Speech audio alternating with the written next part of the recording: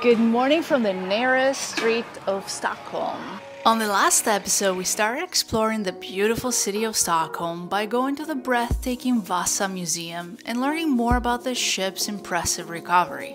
Then, it was time to eat. We indulged in some traditional Swedish licorice, as well as some classic Swedish dishes like the Swedish meatballs. And in this episode, we're going to be exploring the Old Town, which includes the change of the guards and how this grand city came to be. Oh, and we'll be trying what is supposed to be one of the best burgers in the world. That's really good.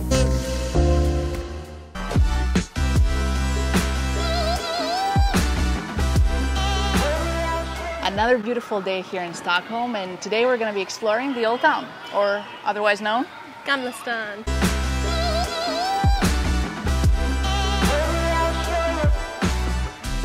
And you know what? I love how it's, like the end of August, but it feels like fall.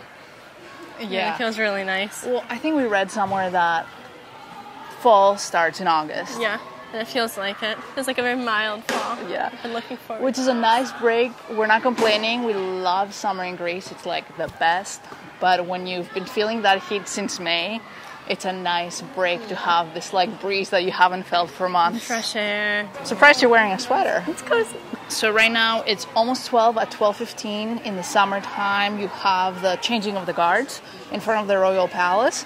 So I think we're gonna go down the narrow street and then make our way to the Royal Palace so we can get a good seat and see the thing. We're not gonna see the whole thing though because it lasts for 40 minutes.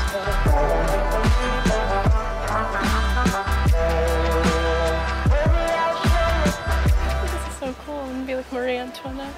Just don't want the same ending. I would love to go to a party like this. We've made it to the Royal Palace and it's really beautifully located right on the water.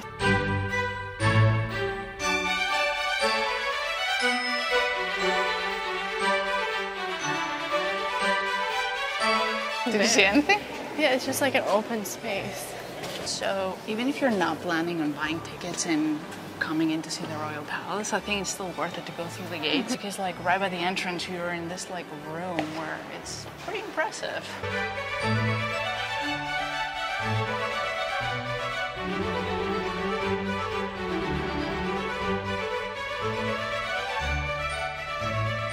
I need to go here.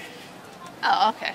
So the queue is actually really long. I think the main event is going to be in there, but they're coming from over here.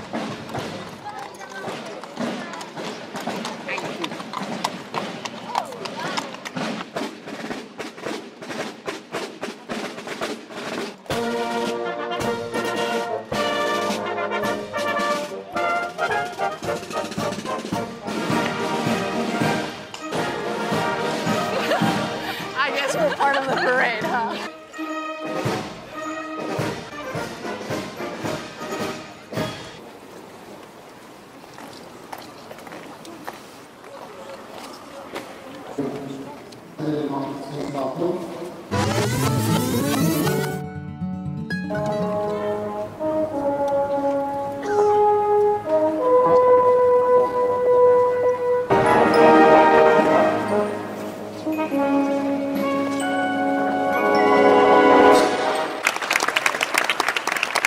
What do you think about that experience? I think it would have been cooler if you got to go further inside and see everything. Yeah, very hectic with all the tourists like yelling at each other. So just get there early if it's something you really care about. But I actually didn't think it would be that busy because it's every day. Yeah, but I guess if you're here like one day or two, like this is your one chance. Like some of the songs were really good. Yeah.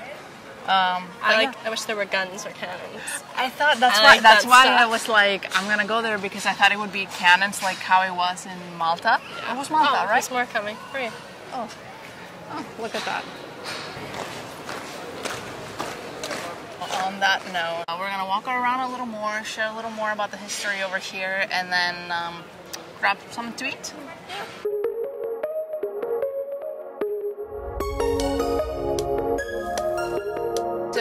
have made our way into the main square where you have a lot of really cool buildings. And I believe this is North German architecture, at least that's what we read. Some of the buildings here are from the 13th century. However, the majority of them date from the 15th to 16th century. And we read another really cool, interesting thing, like right below these cobblestones, actually 3 meters below, is where the old 13th century road used to be. It's basically as tall as me and another like almost a double me basically, which is like really crazy to believe that the streets are that low.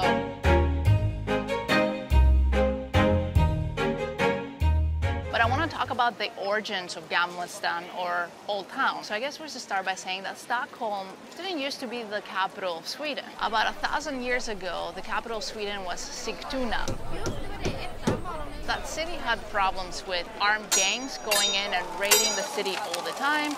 So they needed to find a new city to establish the capital of Sweden. There's a legend about how they chose this specific place. And basically what they did is they took a hollow log, a piece of wood, and they put a bunch of gold in there, and then they let it float into the Baltic. And wherever that log ended up going ashore, that's how they would choose the city. And so it ended up in this specific place right here.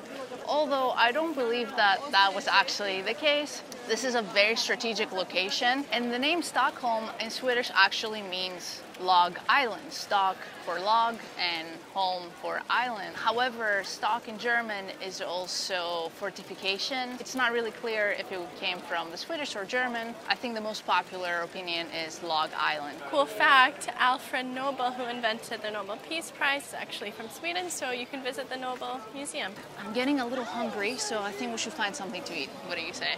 Yeah. I never wanna go home.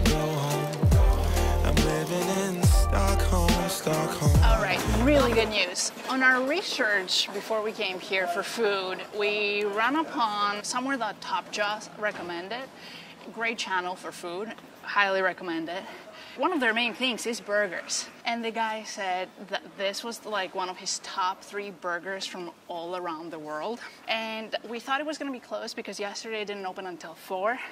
And we're not gonna be here at 4, we're starting a road trip. It turns out today it's open. It's meant to be. So this was a really good surprise. Let's go have one of the best burgers in the world. I never wanna go home. Living in Stockholm. I never wanna go home. I'm living in Stockholm. I got a cola that they had on tap. There was another cola that sounded good too that wasn't on tap, but it had a lot of caffeine, and I'm not really moved for that. So I'm a big fan of cola. Let's see. Oh, it's nice. It has like a lemon flavor to it. It's like a lemon cola. Oh, it's really good. I'm gonna go with the green beans first with the garlic aioli, which looks amazing. I'm really into these like garlicky dips right now. Green beans are kind of just what you would expect with green beans, like that little like charcoaly bit. The dip is really nice, which will be really good with fries as well. Fries. Thank you. The other dip that was recommended to try is a mojo rojo sauce. And it's a tomato-based dip, so let's see how it is. I have no idea what it's gonna be. It's like mayo with some kind of like tomato and like spice. It reminds me a little bit of harissa sauce, but not quite. So I think it's like maybe a variation of harissa sauce. I really like these types of buns. Really nice. We've had so many burgers now that like we've had really good ones. Really good. And this is the kind of burger how I like it, where it's like soft and mushy. Everything tastes very fresh, which is what's standing out the most to me. It's really good. I hope Maria's not disappointed considering how excited she was. So you wouldn't say it's the best burger you've had? It's not something I like tally in my head, but it's really good. Yeah. And the meat tastes really nice. We've gotten spoiled with the Greek tomatoes in the summer. Let's see how this burger is. Wow, this is gonna be a really big bite.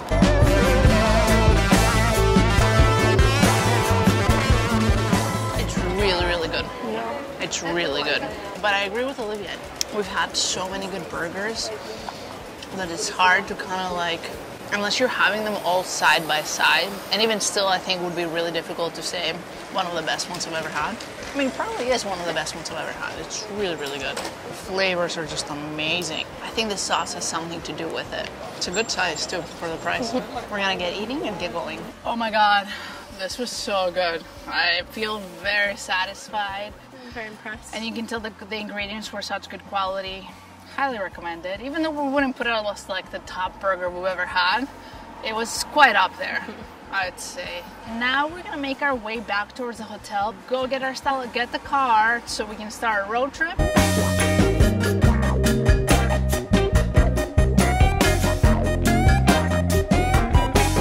The city is beautiful and I do not want to leave yet. Having some coffee because we have a long drive ahead of us. We have a really exciting next few days where we're gonna be in the Swedish Lapland, right by the borders of the Arctic Circle. So I'm really excited to explore the nature there and be in a cabin. So we're about to start the trip right now. Subscribe to the channel so you don't miss that episode. And I think it's time for us to start filming the road trip. Let's go to Lapland.